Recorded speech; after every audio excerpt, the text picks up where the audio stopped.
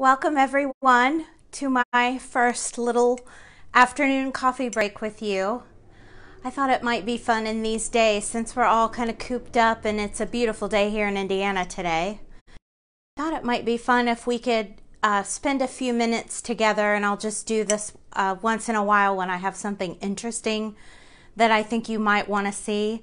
I've had a lot of people ask me about my steaming process. Hi, Ingrid. It's nice to have a cup of coffee with you all the way from Finland. Anyway, I've had a lot of people ask me about my steaming process because I made my own homemade steamer, which I did write about on my journal. So if you're seeing this for the first time and you've never heard of making your own steamer, please hop over to the website carrywrightsilk.com, and in my journal you'll find an entry with complete details about how I made that steamer and how it works. So let me put my coffee cup down so we don't get coffee and anything important. And first things first, here is the piece that I painted with you yesterday that I had started on Saturday in that very first Facebook Live circus that we did here from my dining room, which I can't bear to tear down because I'm actually enjoying living with it like this. And Danny said he didn't care if it stayed up, so I've left it up.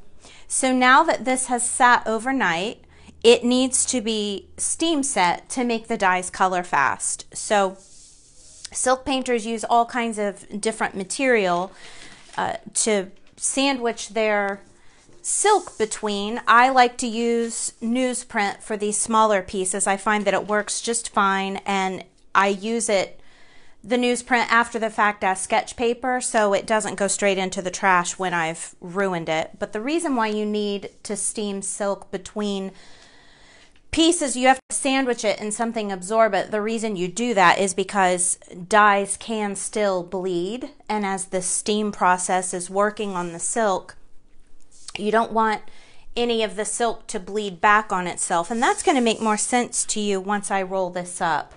So I have just 2 pieces of newsprint 2 times on my table here, and then I'm going to cover it with 2 more sheets of newsprint on top to make a little sandwich out of it. And if I was working right now with a much darker color of dye, I would, hi Pamela, I would certainly use more newsprint or more protection for the silk because I am very paranoid about things bleeding back on itself. So we make a little silk sandwich, and I'm avoiding my edge, and I'll show you why in just a second. And then I carefully, and this takes practice, you guys, getting this roll started. When I first started silk painting and trying to steam things, this was a nightmare for me. Probably because I was, right off the bat, I was making things that were 45 inches by 84 inches, and so I was down with my very chubby self on the floor with cats in my face, trying to roll this massive piece of fabric, and it was always really traumatic and sweaty, and I hated doing it. Now that I'm working on scarves and small bandanas, this is really easy. So it all gets rolled up into this little tube, and then I tape it shut with some masking tape. And it doesn't take much. I've never had a problem with these things coming unrolled. But I tape it on areas where I feel like the paper is going to stick up, like down here at the bottom. Hi friends, Susan, Danielle, welcome to my coffee break. And the reason I'm taping these down is I don't want any water droplets of steam, you know, condensation that gets created in my steamer. I don't want it to catch on these edges and run down and bleed down onto the silk. And I also don't want this roll to get fatter and fatter and fatter as it steams and then have this touch the side of the steamer. because you can't let this get wet at all because it will, again, cause the dyes to run, and we don't want that. So I've avoided the edge. Hi, Maxine. Thanks for coming to my coffee break. I've avoided the edge of the paper with the silk. Hi, Rebecca. Because I'm gonna use this. This is just a metal skewer from a barbecue set that we had on hand. And I'm gonna skewer this through the paper. And this is just what I do. All silk painters have their own methods, you guys.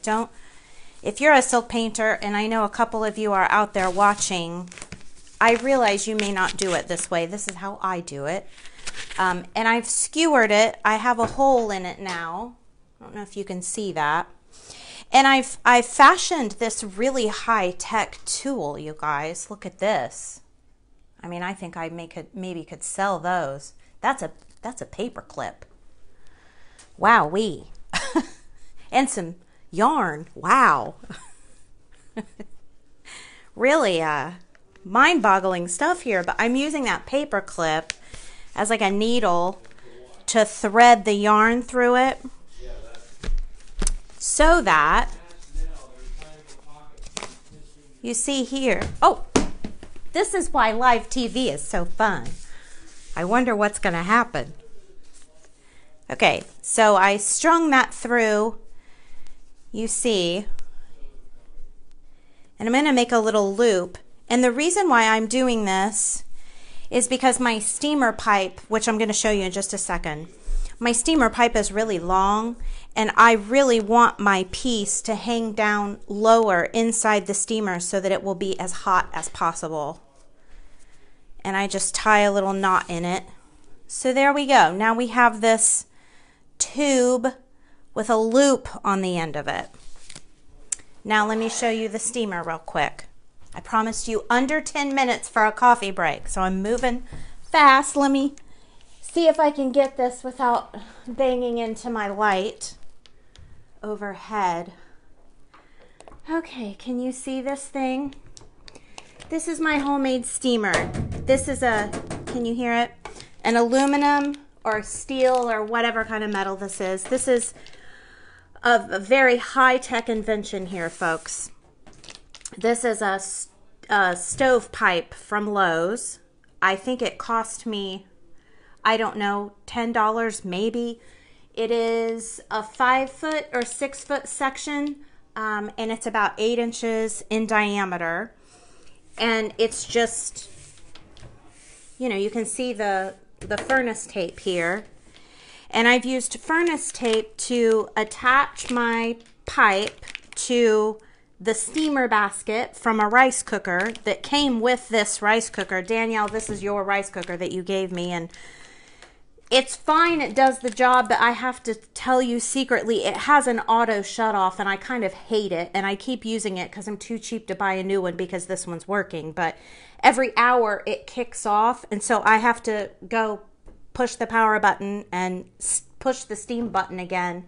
Again, it's not a big deal, it's just that I have to set the timer on my phone because, of course, I always forget that it's going, and then it sits and turns off, and I don't realize it's turned off. So, at any rate, of course, I'm using a rice cooker because water goes in the reservoir down here. Again, there's a steam basket here, so it's a plate that has holes in it, and that's important because I don't want boiling water to shoot up and dribble on my paper, because again, I want the silk to stay dry during this process. And that's it, you guys. What ends up happening, if I can, how am I doing on time? We're getting to be right at 10 minutes here. I don't know if you can see this. Oh, and I'm hung up on my mic cord here. Here we go. Let me try to turn this so you can see. You can't really see it. I have notches at the top of the pipe so that this skewer goes through like this. Let me get closer to the camera here for you. The skewer just goes through the little hanger that I made. And then this whole thing gets lowered down inside the steamer.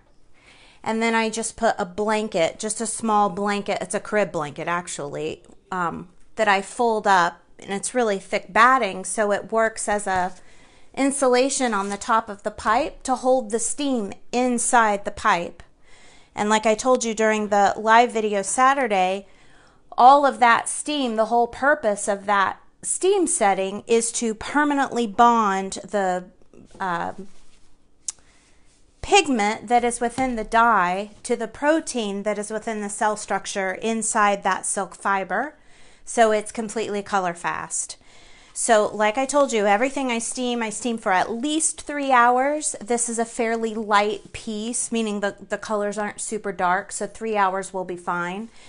And my favorite thing in the world is to get up in the morning and to have something waiting for me to steam. And first thing, I get my coffee, I get the steamer going, and I sit down to read, and it's this pleasant gurgling of my steamer going while I'm sitting there of a morning. So that is my steaming process. That's my homemade steamer.